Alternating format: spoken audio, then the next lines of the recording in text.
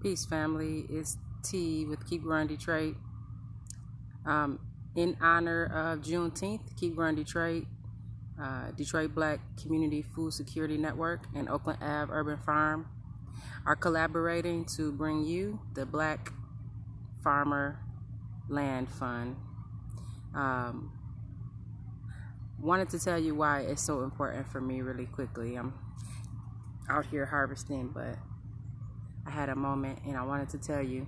I work with folks in community who are trying to purchase land. That's one of the things I do at Keep Growing Detroit. And for several years I found that it's just easier for white growers to purchase land. It's easier for them to navigate the system, and I find that it's really an uneven playing field. Oftentimes, I'll tell you a story. I have a friend who is a farmer. I'm not gonna say her name, but she's one of the dopest Black farmers in the city.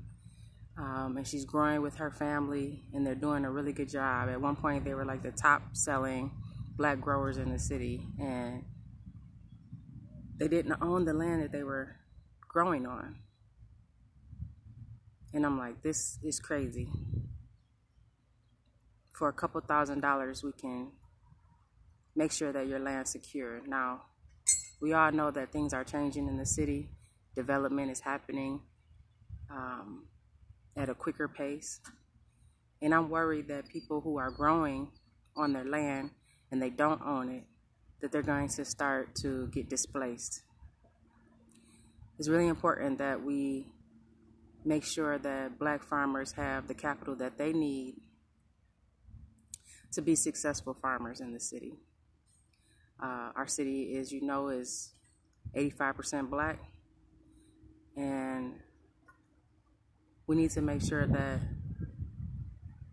growers of color can access land at the same rate that any other grower can. So that's why it's important for me, and I hope that you find it in your heart to contribute to this cause. 5, 10, 15, 20, whatever you got. Put it on the table for Black farmers in the city of Detroit. It's time for them to own their property. It's a perfect window in Detroit right now. Land is still on the cheaper end, and I just feel like now is the time. I hope you can help.